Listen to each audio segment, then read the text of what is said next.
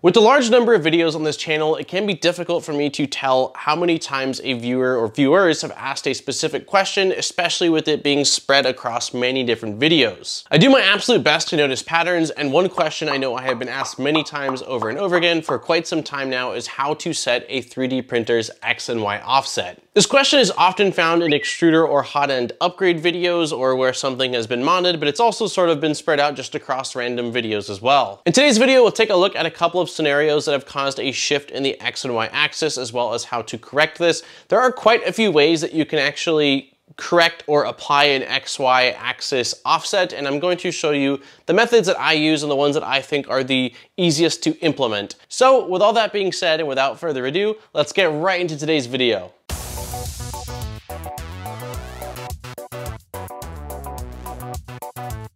Huge thank you to Microswiss for sponsoring today's video. Microswiss manufactures hot ends, extruders, and nozzles for over 30 different 3D printer models and is constantly expanding. I've been running their upgrades on a wide range of Cura printers for over a year now, and I've printed everything from standard PLA to carbon fiber nylon with them. I love that they're a US-based company and that all their products are machined in-house. This helps them to maintain the extremely high level of quality that their customers have grown to expect. Another huge perk is that their upgrades are made for specific machines, making them drop-in replacements in most instances. This helps to expedite the upgrade process and allows you to get up and running again very quickly. Links will be in the description to find out more about the various upgrades they offer or to pick up your own. For a bit of context and before we dive in, I think it's important to take a look at a 3D printer's homing process and the reason that a 3D printer homes before printing. In most cases, before each print, a 3D printer will home itself to a set location. This is typically done by using some form of an end stop, while other printers like the Prusa MK3S Plus use a special motor driver that can sense a lost step or stall, which lets the printer know it's hit its homing position. This process is needed because stepper motors are open loop, and if it wasn't for that homing process, they would not know their current position.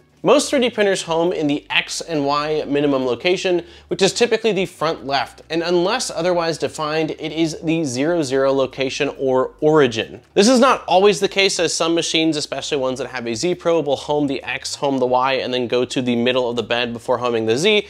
And there are some printers that will home to the X and Y max, but just to cover the most 3D printers possible, the most common and typical location is the X and Y min, or minimum location. Once homed, the machine knows its location as well as its max travel distance for each axis, which is typically defined in the firmware and slicer to keep your printer from being able to run off the bed or crash into the side. Now that we've touched on homing, we can move on to XY offsets. XY offsets are typically used and needed when a 3D printer does not home to that 0,0 or origin location. It's our way of telling the printer that, hey, although we've homed, we're not at 0,0, we're actually at -8 in the X direction and -5 in the Y direction, just using some random numeric examples. This is really important for things like preventing purge lines from printing off the side of the bed and maximizing the full build volume of your 3D printer. This is not something you will typically have to play with on a completely stock printer. The 3D printer's firmware, as well as the included slicer profile from the manufacturer, in theory should contain the correct data for your printer. This is also why the question comes up most common on videos where we are converting something with the X carriage or applying a different hot end, installing a different hot end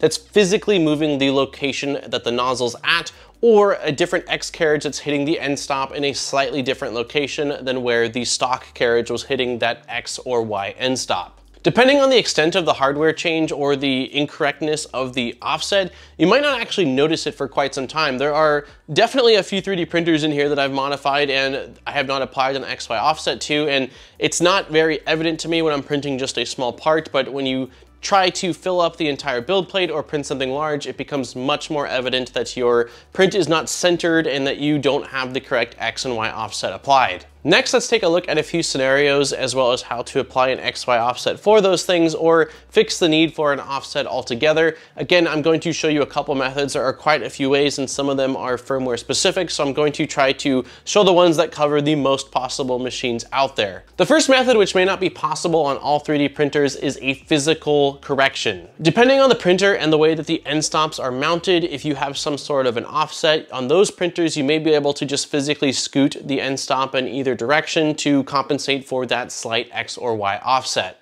For example, with the Voron 0.1, when I first built it and started printing with it, it did not home to the corner exactly. The x-axis was actually a little bit out onto the bed, and the way they have it designed, there is a single M3 screw that you can tighten to make it go a little bit further in the X homing direction when it homes, or you can loosen it to make it where it doesn't go quite as far. So just by adjusting that M3 screw a couple of turns, I was able to get the X offset perfectly corrected. On other machines, the end stop may be mounted to a simple bracket that's on some aluminum extrusions just using T-nuts, and in those instances, you could also loosen those T-nuts and slide the end stop a couple of millimeters if you need to correct any sort of X or Y offset. If physical adjusting is not possible, we can apply an X and Y offset in our slicer. Jumping over to Cura, this is really easy to apply. Going under Manage Printers, select the printer that you want to apply an offset to, and then choose Machine Settings. Clicking on the Extruder tab, we will see a box labeled Nozzle Offset X and Nozzle Offset Y. This is where we can apply the values for an XY offset. There's really going to be two scenarios for an X and Y offset, and the first is that the nozzle, when it homes, goes beyond the edge of the bed in the X and or Y axis direction. If that's the case, that means it is going to be a negative offset, and you can figure out the negative offset and apply those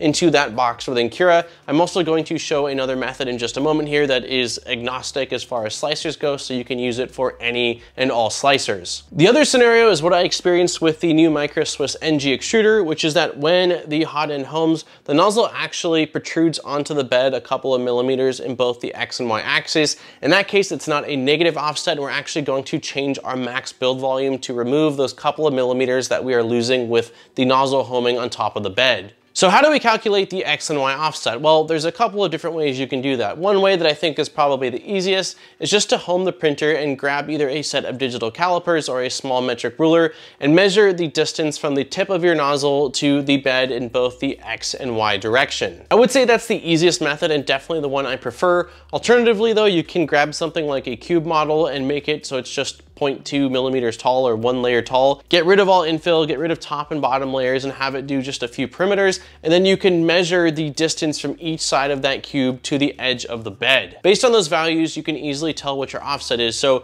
the cube will need to be centered, and when you print it, let's say from one side of the x-axis edge of the cube, it's a 10 millimeter gap to the edge of the bed. The other side is an 8 millimeter gap. Well, we know that we need to apply a -1 offset to the x, so that way when we reprint that same cube, we would have a 9 millimeter distance from both the left and right side, and the same applies to the front and back of the cube for the y-axis. In the case of the Ender 3 V2 that I mentioned, where the nozzle actually protrudes into the bed, it is 3 millimeters in the x-axis, and I measured roughly 8 millimeters in the y-axis.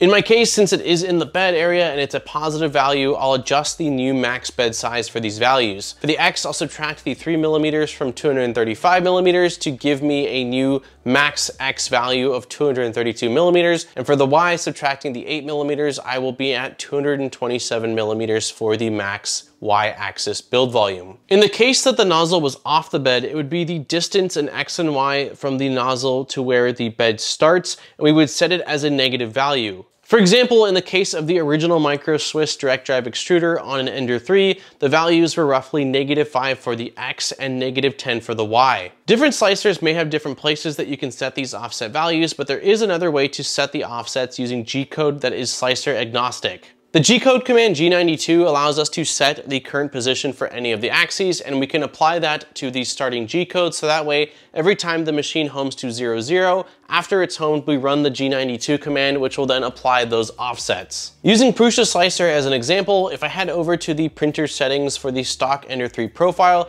and click on custom G-code, we will see a text box for the starting G-code. We can place this G92 command here. It's important to note the location you place it in the starting G-code. It must be placed after the G28 homing command. The G28 command will home your 3D printer's axes and set their location to 0. So if we put the G92 before the G28, once it homes, it will actually overwrite our offsets, resetting them to 0. So it's very important that you place the G92 after the G28 command. Hitting enter to create a new line after G28, we will type G92 and our negative offsets. Based on the example for the Microswiss direct drive on the Ender 3, that is G92 space X -5.0 space Y -10.0. Now, when a print is going to start, the printer will home to what it believes is 00, and the G92 command will apply these offsets to give it its actual homing location. So your prints will be centered and you can use your full build plate.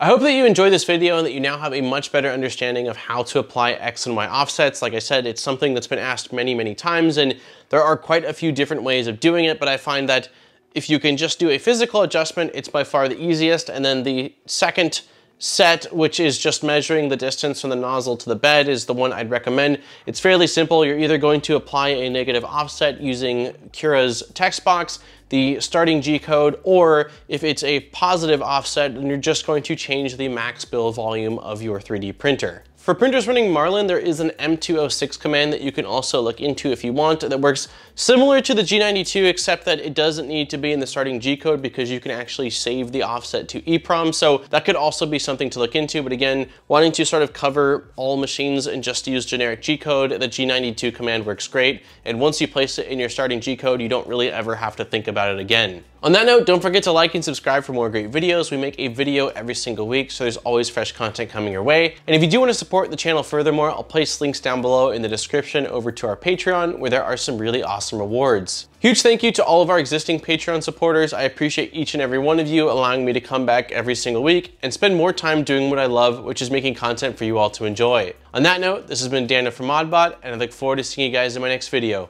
Peace, guys.